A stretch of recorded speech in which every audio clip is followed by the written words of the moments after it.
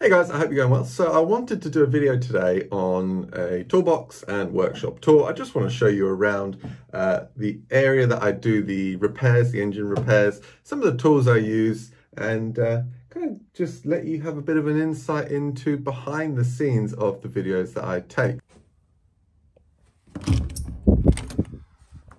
So here we are.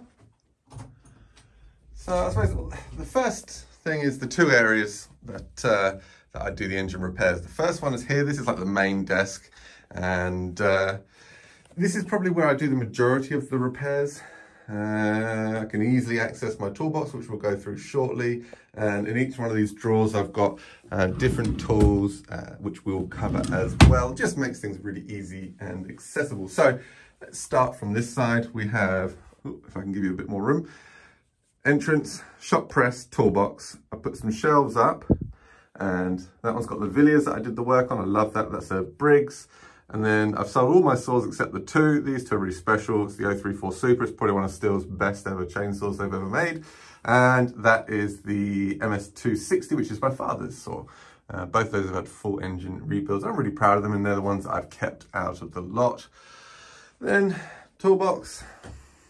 Not a lot to say. We'll go over that in a bit more detail shortly. And then I've got an ultrasonic cleaner, which I can just pull out and use as and when I need. And I have a couple of really bright lights, so if I really need to see something clearly, or I'm recording a video like we are now, then I'll put that one on, and I'll put that one on too. This is the desk with the laptop, so I can easily access information, IPL, service manuals, YouTube videos. Everything is done there. And we'll carry on moving around. We have a vise, a Dawn 100 vise. Really useful. It's just, I haven't got quite enough space. I'd like space that side of the vise, but we've got to work with what we've got. We've got a little compressor. It's nothing special, but all it does is it allows me to just blow things off, and that's what I really want it for. I don't run air tools, I run battery tools. Drill press, move this chair out of the way. Then in here is the second repair area. Try and zoom you out a little bit. So at the top, we've got all the different engine oils and paints and this, that, and the other. And then we have this, the second engine repair area, I suppose. So I'll just wheel my chair around, and we have a light. So up here, little light, where's it gone? There we go. So I can do, this area is really lovely when I want to work on a piece of equipment and then close the doors and not have to see it, and it doesn't take up any space. So if I'm doing a project that I know is going to take a bit of time, I'll tend to do it here rather than what I just showed you, that other desk a minute ago. And it's just a convenience factor. I really like the style of toolbox because it gives me the ability to be able to store things away and still have a deep top surface where I can put some of the tools. Yeah, I suppose that makes sense. Right, let's start with the top back rail. These are very expensive. They're Star Willy. For me, they're not really necessary, but they're nice to use. And the most important thing, I mentioned it in someone else's video, the most important thing with spanners and sockets is that the heads are thin. If you get ones with like lifetime warranties, they bulk them up and you just can't get them in anywhere. Then we have, let's start on this side. 3 breaker bars, a couple of Phillips head screwdrivers and a scrunch, some German pliers. Yeah, they've been good. The only thing is I hold objects and then I'll put those onto the wire wheel and I brush away the coating, and now they're rust, so I have to keep oil on them. Z-bend pliers or Z-bend pliers, they're used to create Z-bends in accelerator, throttle cables, etc. You can see one there. Then I have some soft nose pliers, really useful for anything you don't want to mar and damage. And they're replaceable jaws, very useful. And then we've got a couple of Stihl tools, a T27 and an 8mm. The beautiful thing about this 8mm is how thin the walls are, so you can really get into tight areas. And I've found it to be so useful. And then a T27 down there as well. Next up, we've got Imperial in 1/4 and 3/8. And then we come to the selection of sockets. So we have Milwaukee 1/4 inch deep impacts. Then we have 1/4 inch deep and shallow chrome. And we have 3/8 deep and shallow chrome, 3/8 impact deep and shallow. And then we have 1/2 inch deep. There we go. A couple of bits at the back. So this is a 21 mil, I think it is. Yeah, 21 mil, and super thin walls, the thinnest walls you're ever going to get, basically. And really good for getting spark plugs out as a spark plug socket. Then I have a selection of different adapters, knuckles in 1/4 and 3/8. We've got a bunch of different adapters, and then some short extension bars. Just everything that I found that I need in there. Loctites, a few of the main Loctites that I use. Extension bars, use these for the impact all the time. 3/8 and 1/4 inch ratchets. Super useful. I think I did a video on this one. It's the Weira T-handle. You can then slip any of the 1/4 inch hex in the end and they pop in and pop out. And then we've got Phillips, long Phillips, which is really lovely. And then we have a selection of long 1/4 inch hex shanked Torx, as well as Allen. I use these all the time, as you can see, and I've actually got a spare set that I'm going to show you shortly. 1/4 inch breaker bar, a couple of standard extensions in 1/4 and 3/8, and then we have Imperial and metric hex keys. A little light, I always keep a torch on me. And then the last thing is just some flatheads, a couple of specialty tools at the end. That's really useful for installing the chain brake. There we go, we got it. It's the chain brake lever. There's a spring on there. And then the last specialty tool from Stihl, which is to remove and install, gosh, my mind's not working, clutch springs. There we go. So they go back in there. They don't get used that much, but when they are, they're super useful and I really appreciate them. So that's the top layer. That's the layer that I use mostly for just general stuff. And it works. I move things around from time to time. Put that down. Top left is kind of a mix and match drawer of a bunch of different stuff. So we've got valve lapping tools, we've got a couple of hammers, we've got brass, and then we have a soft face and just a normal steel hammer. Then we have really small, down to I don't know what, but very small spanners. And then we have some specialty carb tools, punches and removal tools for Welsh plugs and different stuff inside a carb. A bunch of specialty tools from Stihl for installing and removing seals and bearings, but of course they can be used across the board. The Stihl bearings are generally really generic. These are Matteo's tools inside here. So Matteo makes tools that pull the crankshaft in through the bearing without preloading the bearing. They're really lovely. They are fairly expensive, but they're worth it. And again, it's not just for chainsaws. They can be used on any equipment that they thread into.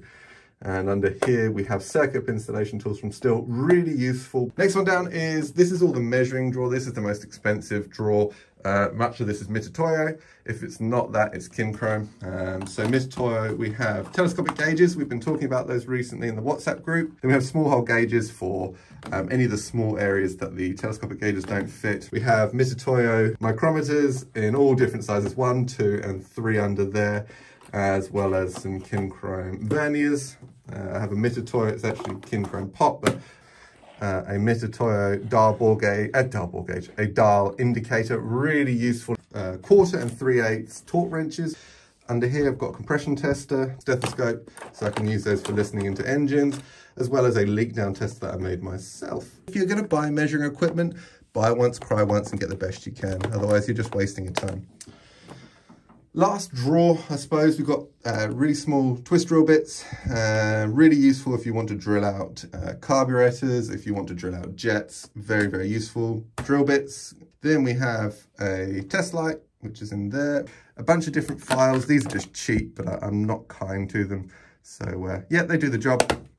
Punches, they're there. And we have a spark tester by Optima, tachometer by Optima as well.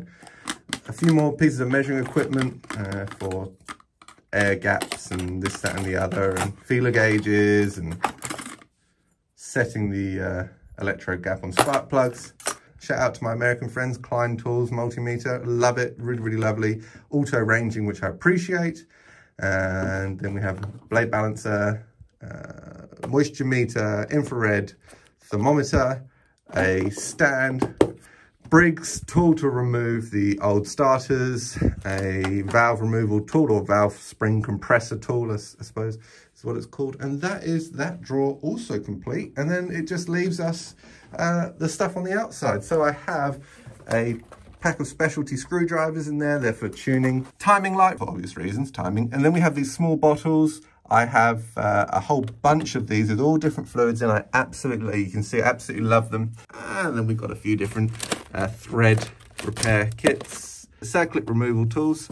At the back there, you might just be able to see a case splitting tool. In front of those, we have some grease, a few different things like oils, and that's actually just soapy water for leak down testing and pressure and vacuum testing. A pack of screwdrivers for carb rebuilds, carb tuning. Everyone's still, someone at the shop said, here's a pack of them. I asked if they had one or two, and he gave me a whole pack of them. Some removal tools in there, clutch and flywheel removal tools, all different types in there. Bearing removal tools, 3-jaw and 2-jaw pullers, and a crow's foot or harmonic balancer puller set in there, and then just a thread file and a cylinder hone. We got there. Milwaukee, oh gosh, I really like Milwaukee. I think they're great. I'm not necessarily a fanboy. I just think, well, I like to be honest, I'll be completely honest, I went with Milwaukee because I like the colour. This is a pressure and vacuum drawer, so I've got the Mighty Vac, really useful if you're doing any two-stroke repair. Get yourself a Mighty Vac, a whole bunch of tubing of different sizes, fuel lines, spark plug adapter. You need to make a spark plug adapter if you want to do leak down tests, pressure and vacuum tests. What have we got over here? A whole heap of junk, Dremel stuff really. Dremel, and then if I want to install some bearings and I can't heat them up, then I can use them and pull through. So there we go, guys. A little toolbox and workshop tour, workshop and toolbox tour. It's cool. It's always nice to see where people work and their little hobby areas. It's always good fun, and that is mine. I've built it up, and I suppose I finish off with just saying, what do I like and what do I not like of the tools I've got? I'll be completely honest. I'm not one to hold on to tools unless I really like them. Unless I think that they are good, I'll just sell them. I know lots of people will probably just say, oh, it's all right, it's okay, and they'll just leave it there, but I haven't really got, firstly, I haven't got the space to do it, and secondly, it's just having a tool that I can't use or I don't think is particularly good irritates me, so I'll just get rid of it. And then I suppose some of my favourite tools would probably have to be the impact tools that I use the most. It's probably my most used tool, the M12 impact drive. It's just so small, so light, so compact. And I run a 6 amp hour battery, the biggest I can get in M12, and it just lasts and lasts and lasts. So there we go. I think we're going to end it there. Hope you enjoyed the video. And in fact, yeah, I'd love to see your workspace and like a toolbox tour. That's right. So yeah, if you do a video, tag me in it, or just let me know, drop me a message and just say, hey, I've just uploaded a video. I'd love to see it. Hope you guys have a great day, and I'll catch you very, very soon. Bye.